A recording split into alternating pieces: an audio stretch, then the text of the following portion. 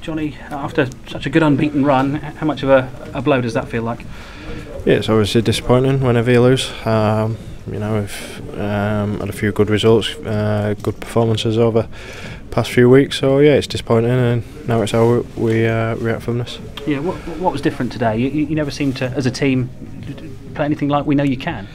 Yeah, you know, I felt you know, as if we never properly got going. We had maybe little bits, you know, but it was difficult. They obviously got in front, 2 goals close together, and they kind of just shot, frustrated us, it for us, and I think that's it really. You know, there's not a right lot in the game. I don't think it was the best spectacle, and yeah, it's now how we react from this. Yeah, it's frustrating, isn't it? You've been on a good run. It seems as if you've got that poor form behind you, and then a performance like that inconsistency must be so frustrating.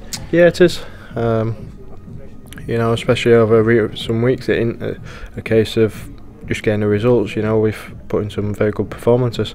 So it's disappointing that we've you know, dropped below that today. But you know, as I mentioned, it's the reaction now.